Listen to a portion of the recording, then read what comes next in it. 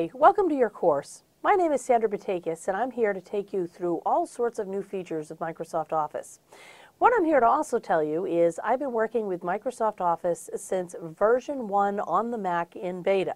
So that really does date me quite a bit.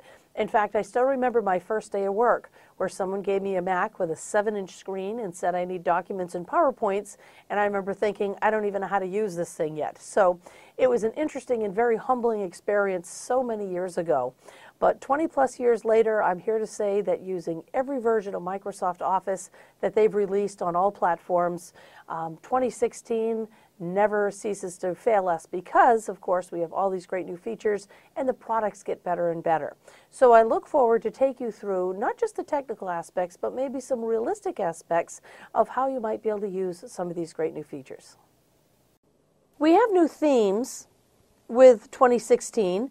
The first new theme is the one that is simply called black, and that's your high contrast. So if you need a little more contrast on the screen or you just like a little more contrast, this one might be one that you like. There's another one that's called colorful, and what colorful does is it brings our primary accent color to the ribbon. So Microsoft Excel's icon has always been green when you start the program.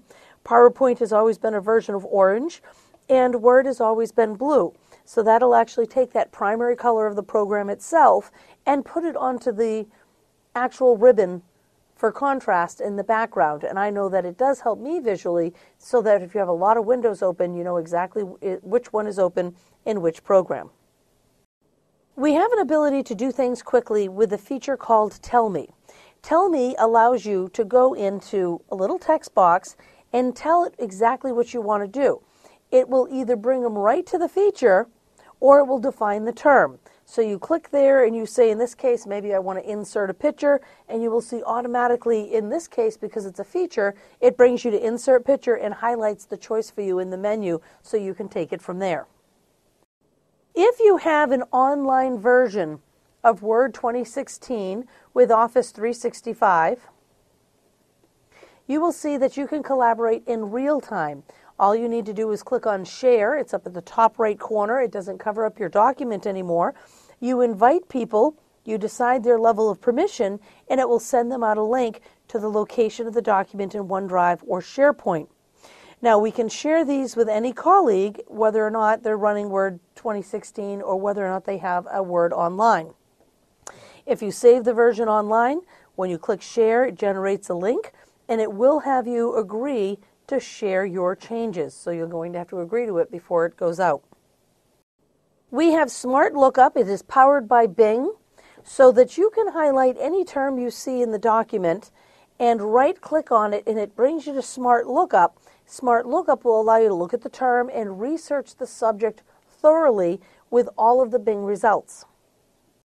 Ink equations are great. If you've had to make them part of your Word document, then if you were anything like me, when you go into insert equation, I find more time looking for the equation, looking for the symbol, and trying to get it to do what I know I have in my head, where in this particular case, if you have a touch device, you will see that you get to write the math right here, and it will convert it into actual text on the document itself. We have a great improved version history for the online versions. Now, you always have version history in any installed version of Microsoft Office, so you could roll back. But I do find sometimes when I thought I could roll back, there's nothing to roll back to, or that it wasn't clear to me what I'm rolling back to. So in this version history for the online version, you get to see a complete list of changes. And we just see it under File History, and you look at the version you want to open, it'll open in a separate window. You get to see the comparison side by side for the differences or have the ability to restore. Now in Word, we have Shapes Gallery, and when we choose it from a collection, we have a bunch of preset fills and theme colors to work within. So the point here is to be able to format the shapes much faster than previously and have them all match the color combinations in the color palette that's already been chosen as a default.